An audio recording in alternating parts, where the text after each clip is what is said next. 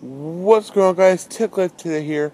Today I'll be showing you how you can screen lock your Android Wear device. Alright, so here I have my Moto 360 for example, and the first thing that you need is the 5.1.1 update. So if you don't have that, it's currently available on the LG G Watch or Bane as well as the Moto 360.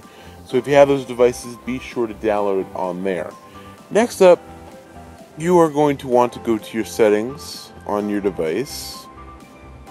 Then you're going to scroll down until you find the screen lock option. So let's just look right here. It is.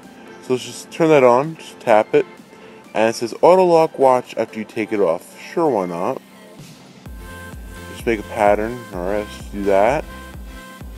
Pattern reported. Draw the pattern again to confirm, and there you go.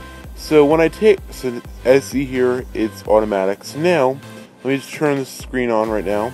Let me just turn it on. So let's say I put my watch down, as you may be able to see. And then I decide to pick it up. It should come up with the screen lock option. So there you are.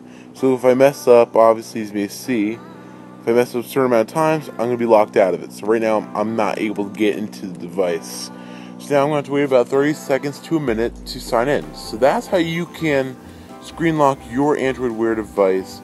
As long as you have the 5.1.1 update, you are good to go, as well as you have the Moto 360 or LG G Watch or Bane. More watches will be coming soon for the 5.1.1 updates, so stay tuned. But that's about it, guys. Thank you for watching. Please be sure to like, comment, subscribe, because it helps out the channel a lot. And also be sure to subscribe to our new channels, Techlifetoday Politics. We're thinking about changing the name to Techlifetoday News, but we'll work on that. As well as Techlifetoday Gaming, alright? So be sure to subscribe to us there on our new YouTube channels, as well as on our Periscope, Techlifetoday Gaming, and our Shoe.tv, Techlifetoday Gaming. So be sure to subscribe to us on all these different channels. It would help out a lot. But that's about it, guys. Thank you for watching, and I hope to see you in the next video. Peace.